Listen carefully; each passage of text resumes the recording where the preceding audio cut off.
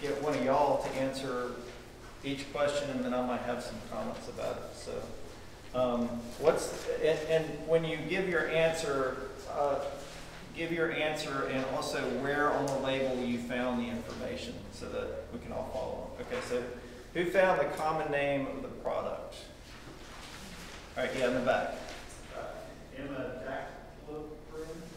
Yeah, and I tried really hard to make that legible, so good job. And where did you find that? It's on the front and then also under quick facts. Okay, great. So I think, and it's probably subject to debate, but I think the correct way to pronounce it, if anybody cares, which you probably don't, is imidacloprid. Imidacloprid. This is what I do. This is what I do at night, is I practice pronunciation of active ingredients. But you will always find the active ingredient on the front of the product. And not only the active ingredient, you'll also find the percentage of the active ingredient in the product. So, like for example, if you're buying glyphosate, which is the active ingredient in kind of the original Roundup, but is now generic, you know, you can find it in a bunch of generic products. You know, you can find it 41%, you can find it 18%, you can find it 4%. So that might play into, you know, the cost. You know, the 4% bottle might be cheaper, but cost per, you know, gallon of spray solution is going to be a lot cheaper if you get the higher percentage. And all right, has anybody ever heard of this product, this particular chemical before, imidacloprid? Any Sierra Club members?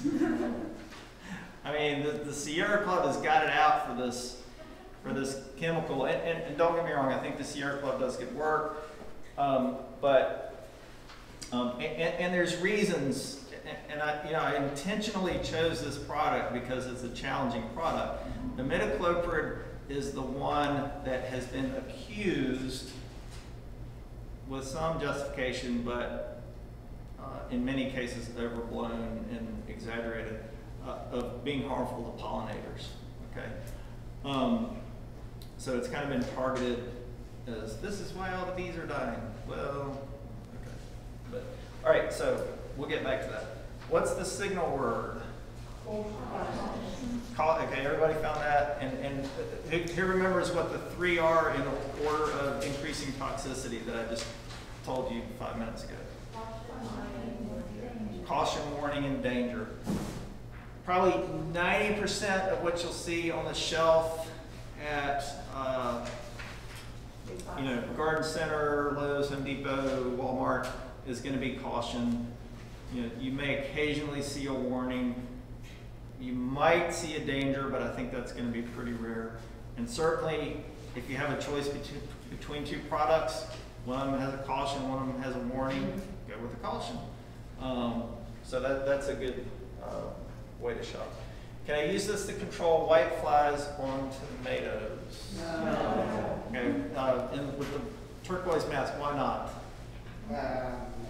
Because it should not be sprayed on plants that you don't produce. Absolutely. And where did you find that information?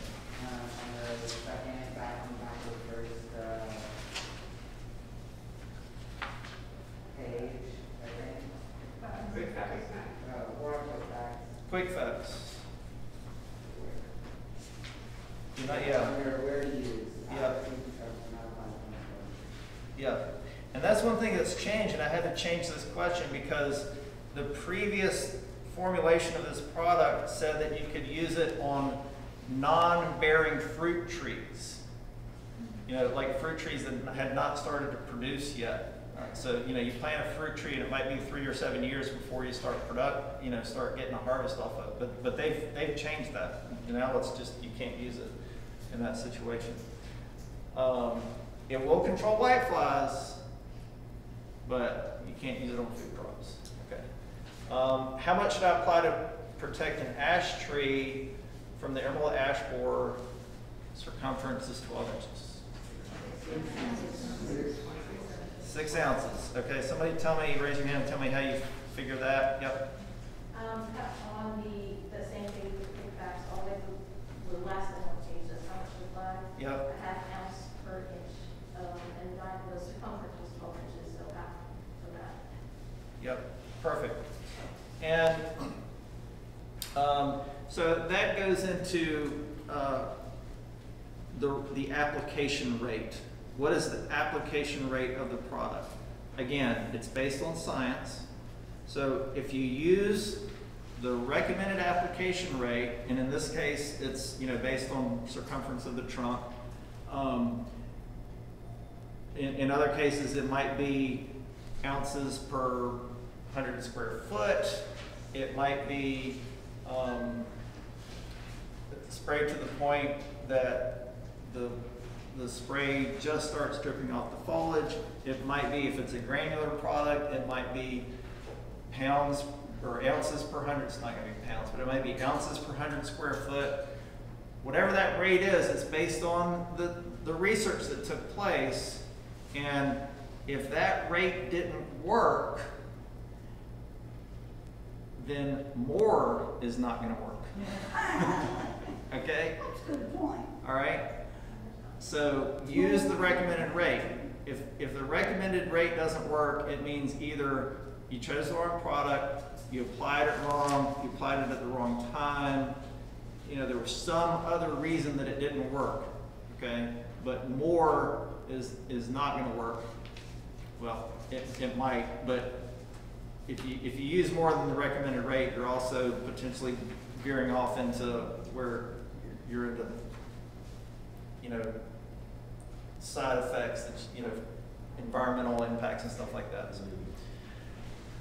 All right, true or false? I should wear chemical-resistant gloves when using this product. True. Okay, lots of people said true. Why? Raise your hand. Tell me why you said true. Yes, sir. The precautionary statements on the back page said when contact with skin, eyes are closed. Yep. Okay, so this is interesting, actually. Did anybody put false? Why did you put false, sir? I didn't find any women that you put gloves on. Exactly. Okay. All right. So if gloves are not specifically recommended, then the science says you're okay not wearing them. All right. You still need to be careful, but the way I worded the question is, should you? Right? I probably would. I probably would, but technically, the science says you're okay, and part of that goes into the application method also, because the way you apply this is I'm sure you saw, you pour a little bit into a watering can and then sprinkle it around the tree. And if you're reasonably careful, you should be able to do that without getting any on your hands. So, yes. Well, okay, this is not a question, but I'm going to ask it. So it says that for best results, pour it as close to the trunk as possible. And I mean, we've been taught that the roots are out, not at the trunk, they're out here. Right. And then you pour water over. So I'm sort of curious, why are you supposed to pour it at the trunk instead of around where the edges of the roots are? That's a great question, and I'm not sure I know enough about physiology to be certain. Maybe Ashley could fill in or somebody else, but the goal, this is not irrigation. This is about getting uptake into the plant, because the way this product works is you apply to the ground, and then the solution is absorbed by the root system and taken up into the trunk and distributed throughout the plant. And I guess they found that you get better uptake into the rest of the plant by applying it close to the trunk. That's almost has to be it. So that's a great question. Yeah, if you're irrigating, yeah, you want to try to cover the root zone, and you certainly want to protect the root zone from any damage. Yeah, that's a good question. Yes? I would just assume also you have a better chance of getting it to the correct plant. Oh. If you apply it directly to the plant, then you have a better chance of not broadcasting it incorrectly to nearby other plants if you went to the drip line. That's a great point. Yeah, that makes a lot of sense. Yeah. Okay. All right. And I didn't cover these terms, but I'm sure you could figure out, is this a ready to use or a concentrate? Concentrate. Okay. Well, how did you figure that out? Somebody raise your hand and tell me how you figured that out. On the label. Okay. All right. It's a no-brainer. All right. So my recommendation is where you have, and you don't always, but where you have a choice between a ready-to-use, and when I say a ready-to-use, a weed control product or an insecticide that comes in something where there's no mixing. It's got its own little trigger spray, or sometimes it'll have a little battery-powered pump that comes with the product. That's an advantage to you because it eliminates the mixing step. So you don't have to worry about miscalculating ounces per gallon or getting, mismeasuring. It just eliminates that. And also, it eliminates you having to handle the concentrate. So whatever toxicity that product has, which hopefully is fairly low to start with, but whatever toxicity it has, the toxicity of the concentrate is higher than the toxicity of the diluted spray solution. So if you're buying a ready to use, it's already diluted and it's much lower risk to you as the applicator. So that's why I'm a big fan of those ready to use. All right, and we got to have our jargon and our abbreviations and pesticides. So what's the restricted entry interval? And this was tricky because there's not anywhere on this label that says the restricted entry interval is, so you had to kind of use some deduction. Did anybody figure that out? After Yeah, how about in the very back? No. Who else got it? Or where'd you find? How'd you find that information? Under directions for use, it says that children's pets may re-enter after it's dried. What page is that on? That's on, I guess, the second full page. Right above storage and disposal. I'm sorry, where is it? Directions for use. Right above storage and disposal, there's like a little picture of a kid and a dog in my head. No kids. Yeah, does everybody see that? It's on it's like the third page of the label, right-hand side, and it's in a little box with a little icon. It says, children and pets may re-enter the treated area after it has dried. That's a very short restricted entry interval. And for most homeowner products, it will be short. Again, because for the homeowner market, most of the products are, they've filtered them out. They're not going to sell you some of the agricultural products might have a restricted entry interval of 24 hours or 48 hours or 3 days. And so the farmers actually have to post signs around the field. If you have a lawn service company that treats your lawn, that's one piece of information that I would want to know is what's the restricted entry interval of the products you're using, and I would want a notification of exactly when, date, time of day the yard was treated, so that I could be careful about that. But again, that gives me confidence that I can use this product, I can put my pets inside and keep my children inside, which you'd want to do that anyway, while you're making the application. But then once it's dried, they can freely go out to the site without any risk. All right, pre-harvest interval. All right, that was a tricky one. Yeah. You do not use on food. Do not use on food crops. Yeah, so there is no pre-harvest interval. Okay, so this gets back to your question about the strawberries. Okay, so any product, see, I promised I was going to come back to it, and I didn't. All right, any product that's used, that is allowed to be used on food products will have a pre-harvest interval.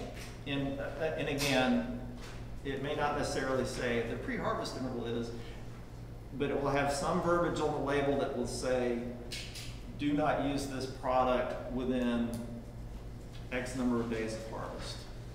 Okay, so, you know, it may be that in the case of strawberries, you know, the products say don't use within 2 weeks of harvest or a month of harvest. You know, some of the products will have, you know, don't use within a month or 60 days of harvest. I mean, so it really limits your window. Some products have a 0-day harvest interval, which means that you can spray and harvest the same day. Okay. Again, it's science, right? So probably a good idea to just rinse off the product before you eat it, but you can do that. Would you classify this product as persistent? And I didn't define that from a pesticide standpoint, but it should be pretty obvious. Yes, in the back. I have a question about the previous one. Sure. What would be the reasoning behind spraying and then harvesting? What would be the benefit of that? Oh, that's a great question. For example, with strawberries, the harvest season is extended. So, you know, you might pick on one day, but, you know, you might come back and pick again in 3 days and again in 3 days. And so you might need something that's going to continue to protect the crop even during the harvest period. Yeah, that was a great question. Yeah. All right, so would you classify this product as persistent?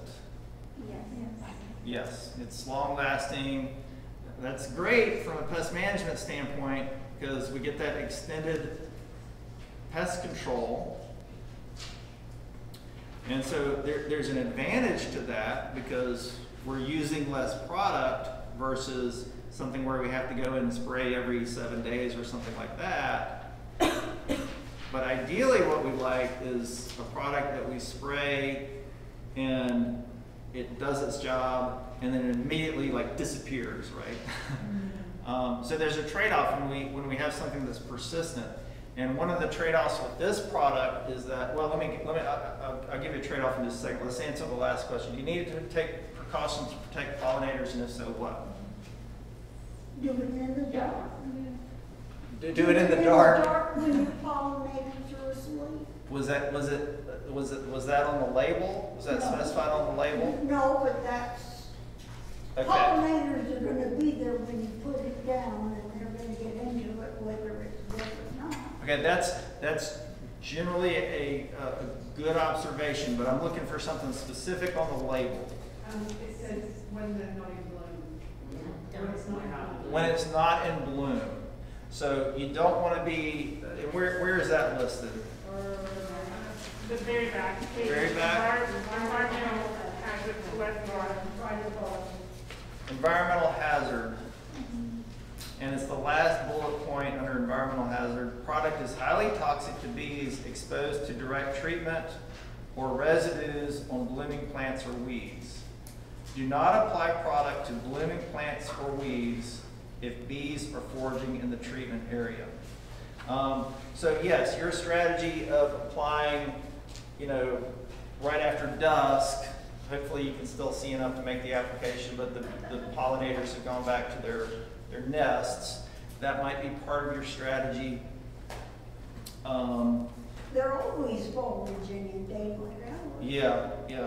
And if it were me, I probably just wouldn't use the product if I was trying to protect an emerald ash borer and there were dandelions and clovers and things growing in the area that I was going to treat, I would probably remove those first before I made the application. Because it's a systemic product. It is. So it's gonna get up into that even if it's not a contact product, right? Right. And that's the challenging part of this product. And this is a product that I would argue has a very limited use case. So, you know, if I had an ash tree that I really wanted to protect, I would use it. That may be the only case I would use this product. Because, in fact, you know, they talk about for pollinator protection, they talk about don't spray plants that are blooming while pollinators are present. But it, like you said, it is systemic, and there has been some research that shows that residues can be detected actually in the pollen that gets produced by the plant. So, yes, question in the back there. Yes, it's not really a question, I guess, it's just, I don't know, just like a comment. I guess so that's what's a consensus, like, I don't know this product or how popular it is, but how many people really are gonna read how many people really read the very last bullet point at the very bottom of the product? That's why we're doing this. Right. Yeah. And we're motivated and we. This should be a high school class, or a day in a high school, you know, after So, you I mean, cover. when it says this is highly toxic to bees, why is it not on the front? Like, little pictures, highly toxic to bees. I know, that's what I just said, you know. Yeah. I'd be in favor of that. Right, but we know that, like, I guess these people are all going to be covered, but. Yeah. Yeah. So I guess it's just, yeah, the science is there, we're motivated, but the general public isn't as motivated or as knowledgeable. So I hope that we Yeah. get the chance to do that. Can I say something about that too? No, you may not. Well, okay. I completely agree with this point, but I actually think it's part of what's really cool about what we can do, right? Is that the general public just like will see weird stuff. And we do get calls that are like, hey, how do I fix it? How do I do it quickly? How do I whatever, right? And I actually think it's part of there are things that will make me wax poetic about this program just because I think it's cool, but like that is really cool about what our opportunity is, right? Which is to say, like, stop, slow down for a second. Let's actually look at what you're talking about. Like, there are things you need to think about. Just like Paul's saying, everybody wants a fast answer. And to come back, as frustrating as it is, and say, you probably have cultural problems, like with how this thing is being cared for. There are probably longer term solutions, and we need to be really careful about what we're buying. Here in Durham, we're lucky in that that's an easier conversation to have right off the bat. We have more folks who are interested in learning about that. But like, it's a cool moment we get to have too, right? Where we get to say like, your ash tree might not be long for this world anyway. Can I talk to you about planting something else that will take over for it eventually? Planting something that will support pollinators. You know, all these other conversations you can have, which I like. I don't know. That gives me like a warm fuzzy. In the, I will say one thing that's good that gets to your point is that for the agricultural chemicals, the EPA does require that pollinator protection information appear more prominently on the label. They've now got it in a special box with a bee icon, and you know, if you look at the amount of product that's being used, so there's at least that. But I think that's a great idea. Let's start a letter writing campaign. I'm working on my mask. Okay, it's just automatic. Get ready to talk about PPE. Yeah, one last comment, then let me go over some last I little bit. just want to, like, this is a good also exercise. I think about labeling anything in general. Like, people can make health claims or things, you know, can make claims about products doing something for you, but there's a tiny label that says this has not been evaluated by the FDA or whatever. And so there's also a big market of products that are like, like not rigorously like tested, that they do make claims that, you know, are kind of loose. Made in someone's basement. Yeah, exactly. Like, here's my t-shirt. Anyway, yeah, it's complex. All right, this is a great conversation, really lots of great points, and I appreciate everybody working through that. It's fine if you want to keep that label. If it's just going to get recycled, you can leave it back on the table at the end, and I'll use them again. I want to talk about Personal protective equipment, PPE if you want to sound really impressive. Personal protective equipment, gloves. It's just a good habit. Like we said with this product, technically you should be okay not wearing gloves. Probably a good idea. You probably should. So what gloves should you wear? And how should you take care of them? One thing is when you're making a pesticide application, after you use the gloves, wash them before you take them off if you have a utility sink, or at least rinse them off real good before you take them off. It's easier to clean them that way. And then inspect them before each use, and probably replace them periodically. You know, even if you don't use them that often, the material is going to kind of break down over time. So maybe every year or two, just get in the habit of throwing out the old and buying new ones. I mean, you know, what are they, $6 or $10 a pair or something like that for a good pair?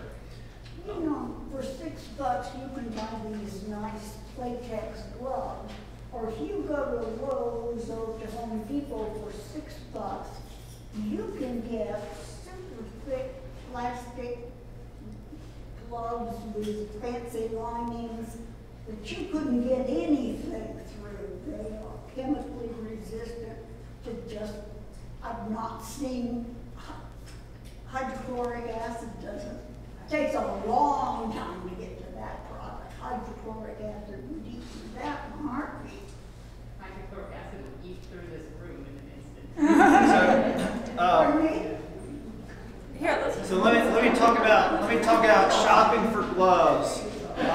When you're shopping for gloves, it's good to get ones that go ahead and cover up to the forearm. That's helpful. That's a good strategy. You know, you can purchase the disposable ones, but they just come up to your wrist.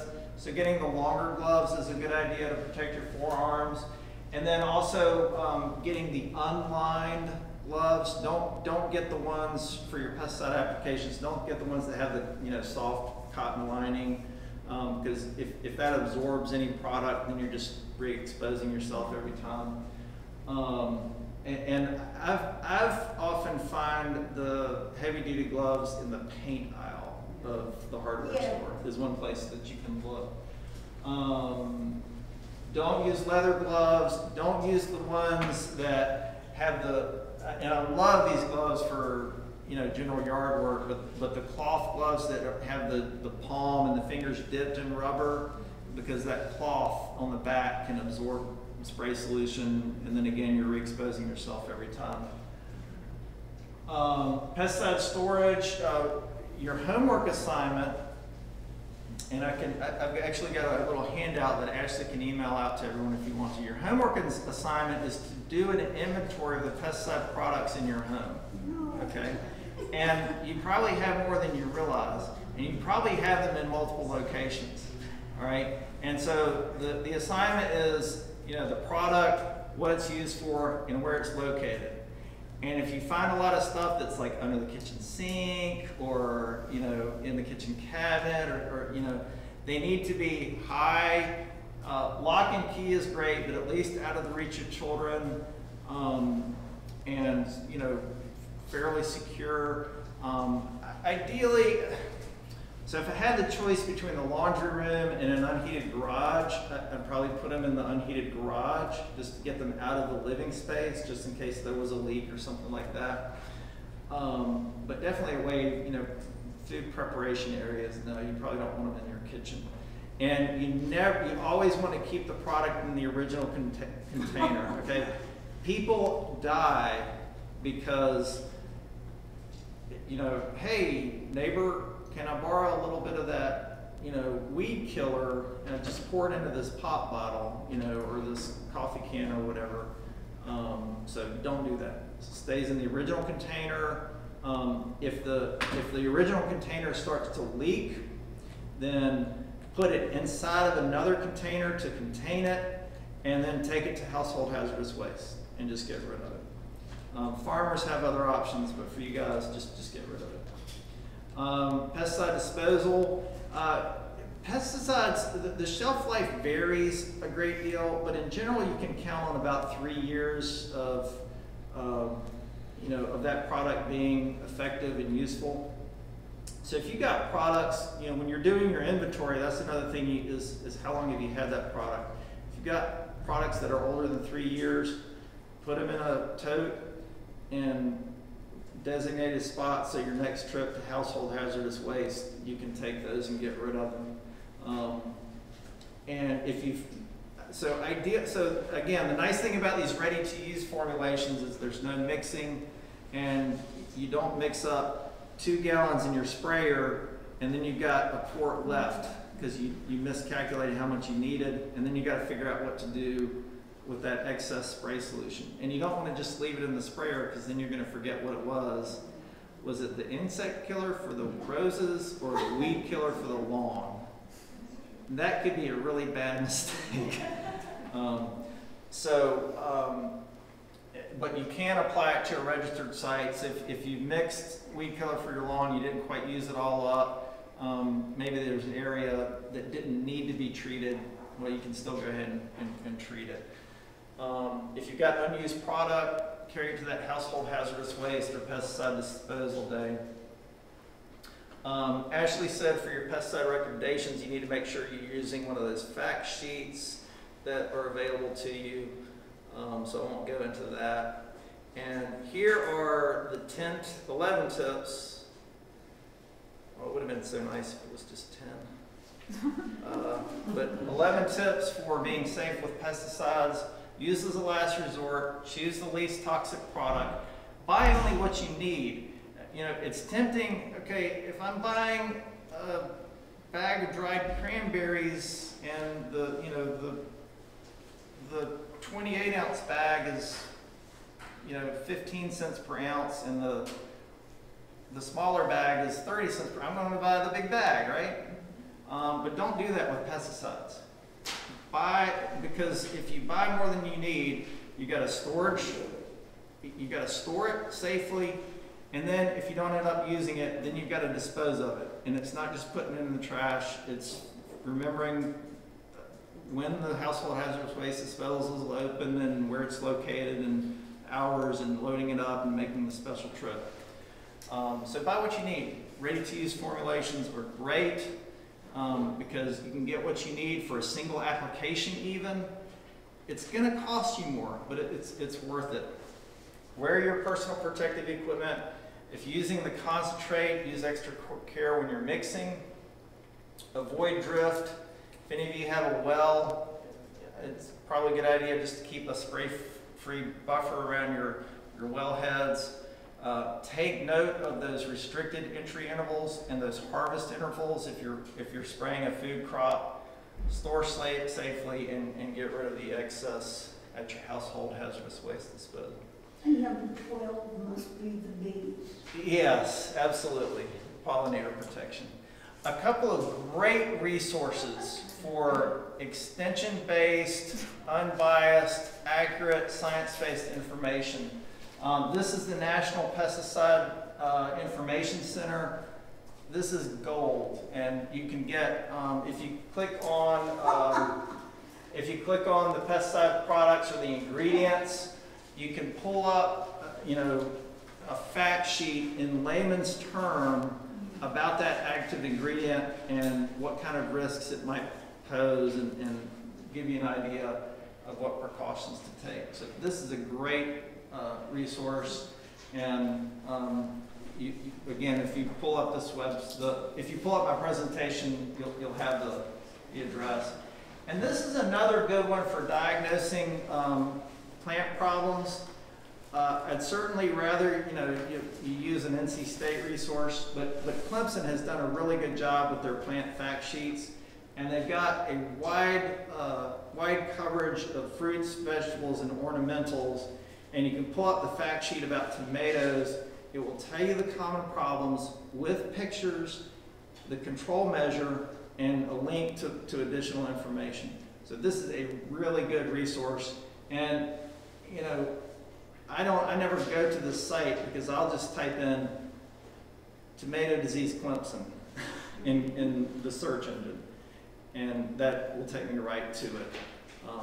So if you want to start at this, if you want to bookmark this, that's fine. But otherwise, just do, azalea pests, Clemson. and you should get there. And this is the address for my presentation, and that is my last slide. In my remaining less than a minute, I'll take any questions.